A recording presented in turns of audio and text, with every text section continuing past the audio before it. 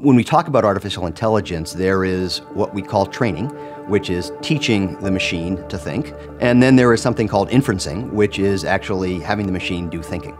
There is increasing opportunity for what is called precision medical diagnostics, which is having these machines that can think, have a much greater understanding of a particular disease. It could be breast cancer as an example, and very precisely prescribing exactly the right approach that the doctor will be able to detect much more precisely than they could before.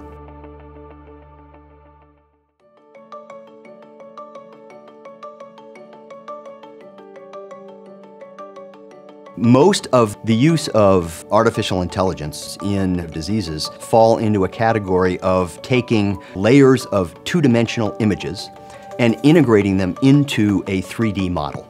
There could be examples where you're trying to reconstruct tumors in the brain, but overwhelmingly we're seeing huge numbers of applications for construction of a 3D model where the actual data that's provided in terms of x-rays or CAT scans or whatever the source is 2D. And how do we construct that from 2D into 3D, which again allows for that much more precise diagnostic and much more precise prescription of care to hopefully cure the patient. So in terms of, what does this equipment look like? It is not a refrigerator-sized box that consumes megawatts of power. Our current solutions are 6 by 10 inches. They're put inside of a PC. And I think probably a modest-sized PC is a good thing to think of in terms of the form factor of what this would look like sitting on your doctor's desk.